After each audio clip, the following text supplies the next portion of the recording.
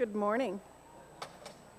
It's so good to see all of you here this morning, and those of you who are listening outside, or maybe we hear some of you are listening at your homes on radio, and so we welcome all of you this morning to worship and to just being together as a community as more and more of us gather inside the building. The rules have changed again. We're having a wonderful rule-bound life, but it's slowly loosening up. So we are allowed to have as many people as we can fit in, so long as outside of our family circles we can have the proper distancing. So we're thankful for that. It certainly gives more opportunity for us to gather together. A number of announcements. Most of you will have already received a phone call from your elder noting that Shellard Calder passed away this past week. And so the family has left flowers here to which they say, we're so thankful for Shellard's life, and we give thanks to God for the gift of life that Shellard was to us. And of course, we feel the same way, what a gift he was to our community. So we pray for the greater Calder family, and especially the Udals, Shelley, Andrew, and the three boys who, of course, journeyed very closely with Shellard over the last number of days. I also lost a beloved aunt this past week in Holland, and so I want to remember my aunt Ina and her family as they grieve her loss, and ourselves as well. And also the sad news that Kim has been diagnosed with cancer over the last couple of weeks and will be undergoing surgery on Wednesday. So we want to pray for Kim and the Lord's healing and wisdom for doctors as they journey with her through different treatments. Great news is we are continuing to move forward with our anniversary celebrations. That'll be this Saturday. And we're praying for really great weather as we hope to be outside as things loosen up. And there's just some planning for walking down memory lane, but also an opportunity to just gather together. If you come, you get a nice little history book. Very simply done, but gives a little bit of history of what's happened here at St. Paul's over the last 175 years, just a little memorabilia sort of thing. Also just some drinks and some little eats. So we hope to have a good time with all of that. Continue to remind you that we would like to put together a pictorial directory for our 175th anniversary. We're hoping that'll come out sometime in the fall. So gather your families, take a photo, and send that in. You can either give it to me, you can email it to carlukepresbyterian at gmail.com, or whatever means works best for you, and we'll make sure that that gets pulled together. As we come to worship, we already have felt that call of God to come to his house and give him honor and praise. And from Psalm 33 we read, by the word of the Lord the heavens were made, and all of the hosts of them by the breath of his mouth, for he spoke, and it was done. He commanded, and it stood fast. And in Deuteronomy we read, it is written, you shall not live on bread alone, but on every word that comes from the mouth of God. The words of God, the word Christ, is our encouragement for each day. Let's come to our Lord in prayer. Father, we come to you, in a sense, very hungry. We hunger for answers to the things that are happening in life and the questions that we have. We hunger for reasons as to why. We hunger for want of healing in our bodies, our relationships, our hearts, our minds. We hunger for your comfort. We thirst, Lord, for normalcy.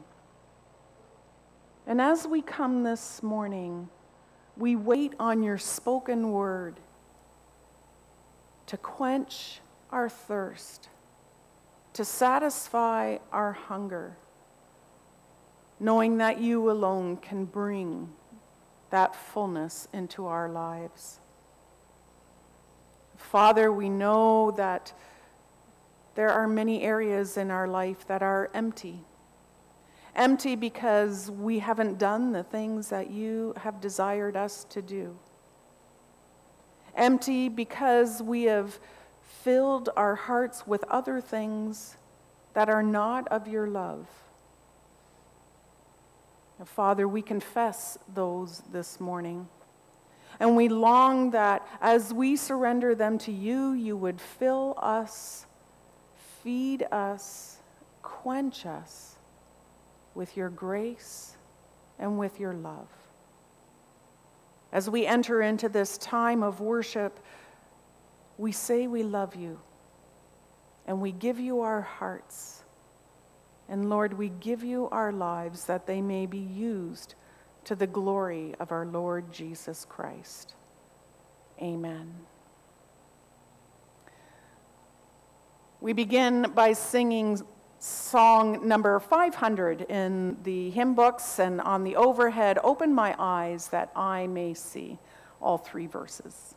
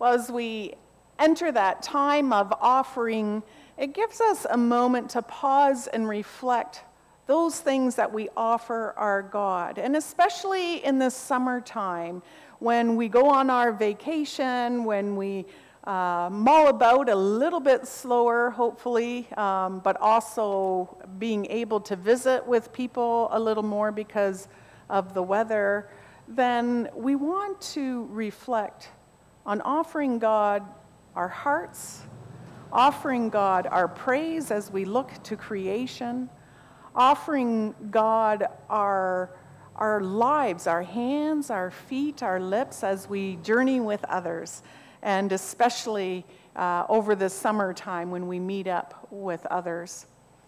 Of course, we also want to think about all the things that are happening in the world, of which there are many sadnesses. If we think of flooding, fires,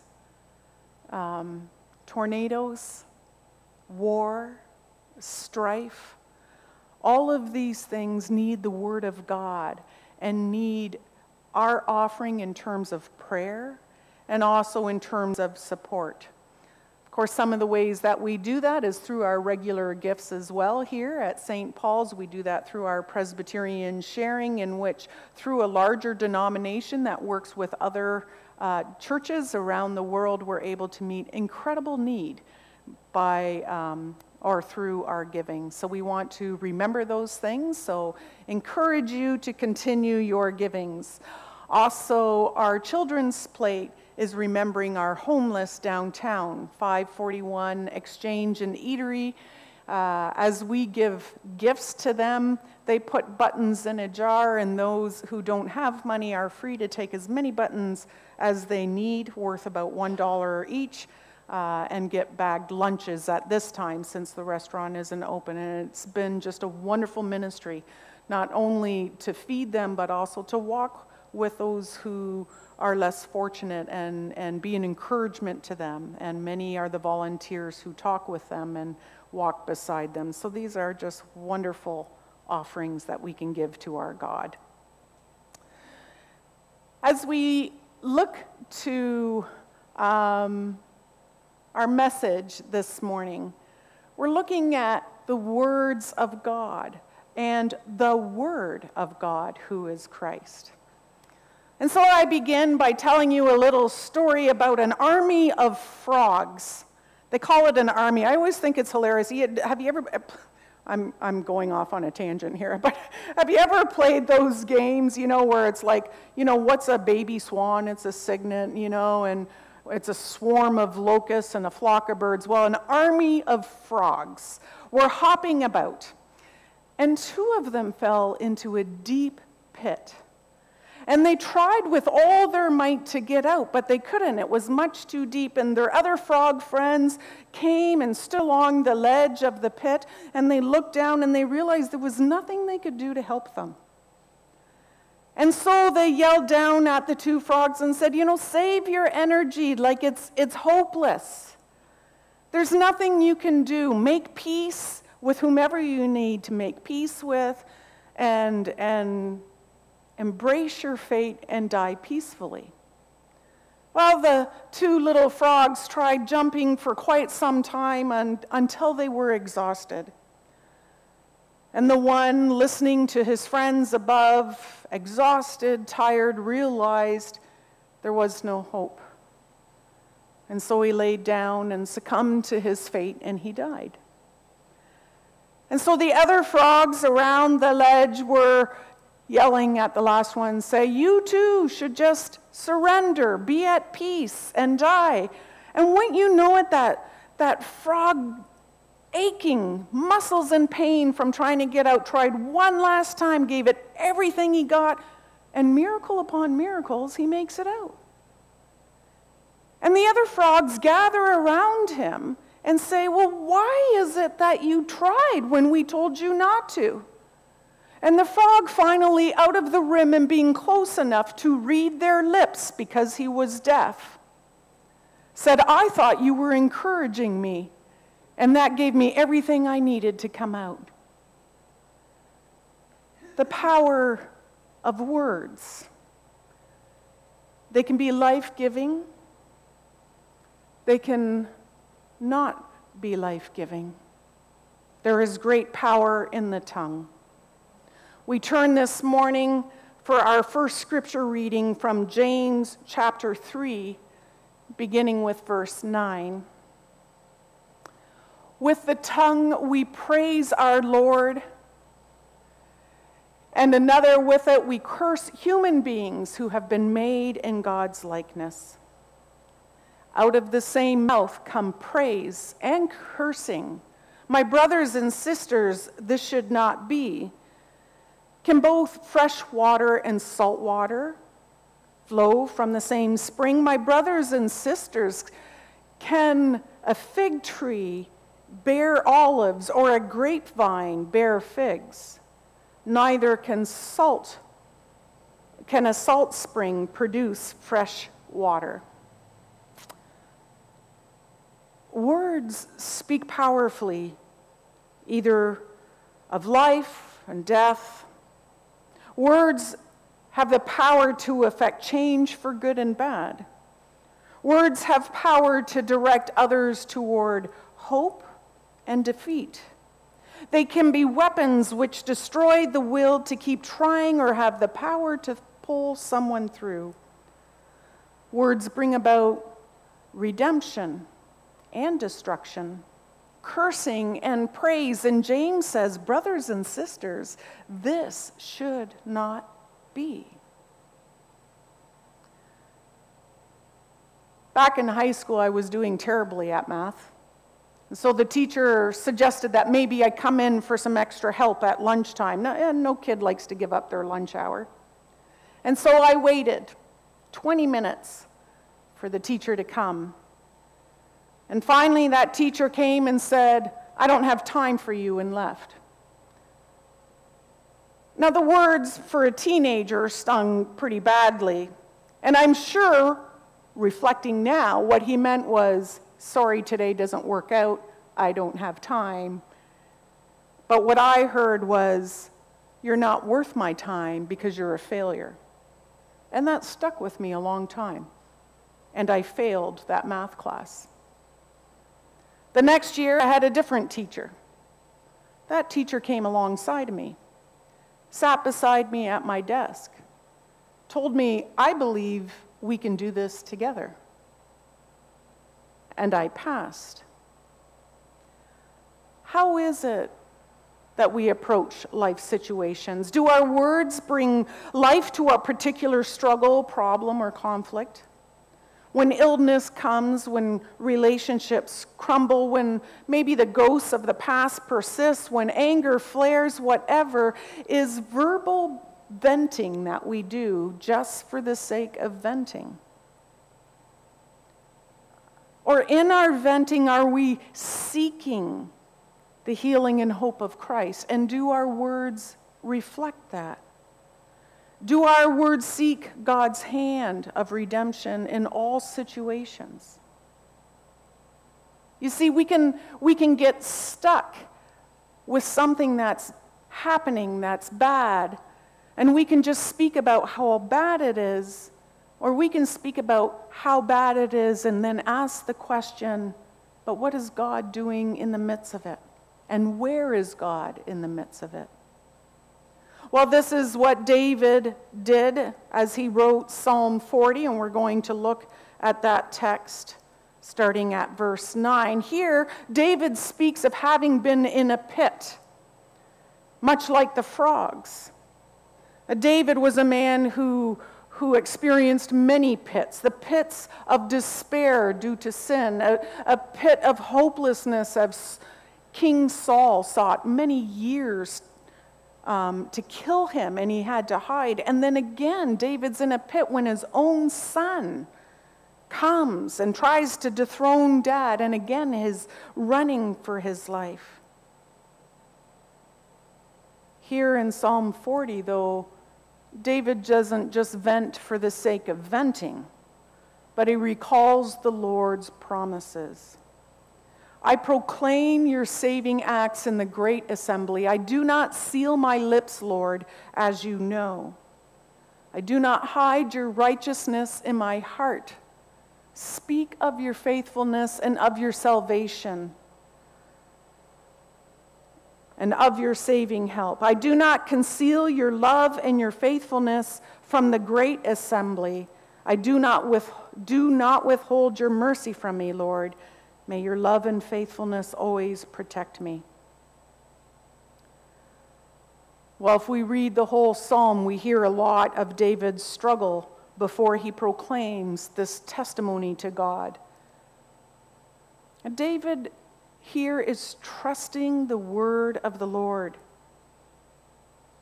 noting how in the midst of everything he waited patiently for the Lord. And if you think of that, running from Saul for some 14 years, that's a lot of patience. You see, David's words could have said something like, Saul is a terrible king. There's nothing good in him. He needs to be dethroned. He should die. Or my son, Absalom. What a bad apple. What a rebellious kid. Should give up on him. Make him a write-off. Or, God, I've done so many terrible things in my life, you couldn't possibly forgive me. David could have sat there. Such talk may well have driven David to despair, to hate, perhaps even killing. But hatred breeds hatred until the reasoning for hate grows stronger. And such action, such breeding talk, pushes out the redemption and promises of God so that we don't even hear it anymore. But David doesn't speak evil of his enemies. Rather, he puts the Lord's word on his lips, declaring, I will never speak badly of Saul, for he is the Lord's anointed. I will never lay a hand on him or harm him. And he says the same thing about his son Absalom, who's out to kill him. Going into battle, he admonishes his fighting men, don't you lay a hand or harm the boy Absalom. David speaks not of vengeance, not of harm or death, but of hope, restoration, protection, life. And in the midst of all his hardship, David seeks and testifies to God's goodness. He does so by intentionally placing God's faithfulness, saving help, and love in the center of every trial and hardship. I'm not saying that's easy to do. And we learned earlier this year that our venting sometimes is about lament to the Lord. And it's about coming to the Lord and placing the Lord in the middle of that. We want to consider this morning what of our words should not be. How might we strive intentionally toward language that brings redemptive hope to others in tough situations or even to ourselves? Perhaps you're the one down in the pit, or you know another who is. For those standing around the rim, what are your words? You've had a bad year, bad relationships. Work is overwhelming. You feel offended. Illness comes. You don't believe in yourself. Do your conversations, your thoughts about each of these things bring life or death? You see, there is some reality in the fact that we have much of, let me say it this way. Much of what we experience comes out of what we say. By that I mean if we speak hopelessly, we will feel hopeless. Speaking of how bad the world is will only open our eyes to seeing all the bad. Fueling and feeding grumbling only makes it grow bigger. And so we might want to challenge ourselves. Open our eyes, Lord, that we might see what it is that you are doing. Because sometimes what we say is what we get. People of God, be encouraged, though, that we have a new language that shapes reality, our worldview, and our actions when we share the language of Christ's hope. We find a peace that passes understanding in the midst of all of it. And that's more than a psychological mind over matter. You see, there was a time when I went to, it was kind of a makeup sales party, you know, if you've ever been part of those. And their mantra was this: if you look good, you feel good. And if you feel good, you do good. And if you do good, you are good. Well, doesn't that sound like a nice philosophy?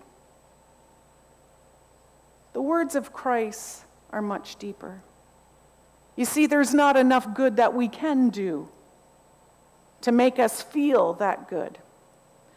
That's psychology. And I want to say there's a place for psychology. There's a place for counseling and that kind of healing. Absolutely. But we've learned that we cannot redeem ourselves. That most of what we do to be good, we fail at to some degree or another. And yet this morning, through James, through the words of David, we realize there's a spiritual mystery in the Word, Christ. The Word was made flesh and dwelt among us. Through Christ's life, death, and resurrection that raises us from a life of destruction, breathes truth, breathes redemption, breathes hope into everything. Because Christ has proclaimed that I have come to give you life and give it abundantly. The statement of Jesus comes after he talks about thieves that try to steer his sheep away from safety. The tongue can be like a thief, having the power to rob, steal, destroy. Confidence, hope, sour expressions can leave us exasperated, frustrated, terrified, feeling down. Yet the word Christ, the words he spoke, the words that he left us in Scripture have the power to heal. And all of life's circumstances, even as we talk with others, need God's word of promise, assurance, and hope as we speak to and with each other. Such language has real power to bring life to dead situations. And when we, Holy Spirit-filled children of the risen Christ, live by the word, something is released, and hopelessness is met with hopefulness. So as we go out today, let us embrace what God as Lord has declared over our lives and make that the only thing that comes out of our mouths. Through his grace. Amen. Let's pray. Jesus, you are the Word made flesh, and who came and lived among humanity. You showed us the power that words have to bring healing, to enter into those places in our lives that are filled with fear, anxiety, worry, concern. Your words meeting the disciples when they squabbled about who was better. Lord, your words bring healing. And you yourself are the healing word. We invite you now to heal us first with your words. That in a new and fresh way, those things that have been weighing us down, those things that have gotten stuck in our lives in which we only feel grumbling, where we only feel lament, where we only feel venting. Lord, bring your words of hope and healing. Bring your peace that passes understanding. Bring peace. And Lord, may we receive these words of hope and know that we have been redeemed, that we are your beloved children. And Father, as we receive this, as we embrace the redemption that we have received from you, may we share that with others. We recognize, Lord, that in so many ways, day by day, we are helpless to control our tongues. And so we surrender them to you this morning and to the leading of your Holy Spirit, and fill our hearts and minds with your love. And so, Lord, this morning we want to speak redemption and praise over those who are grieving. We pray for the Calder family. We pray for the Blankenberg family, Lord, as they grieve and yet as they praise you. Because of the faithfulness Shellards was as your child, as your servant, and the assurance that he is with you as well as our aunt. We thank you, God, that we can experience your grace in these moments. And Lord, we speak life to cancer that is ravaging in members of this congregation. We continue to pray for Bob, for Grace. And Lord, we pray for Kim. May your healing hand come on them. And may your words of hope and hopefulness encourage them day by day. May their eyes turn to you, and may we as your people encourage them every step of the way. Lord, we pray for rains, preferably without lightning, to come upon all the fires that are out west. We pray for those who have had to run and leave everything behind, their homes, much of their life. We ask, Lord, that they may experience your touch, your peace. And we pray that as they look ahead, that you would encourage them, that they may be able to find new homes.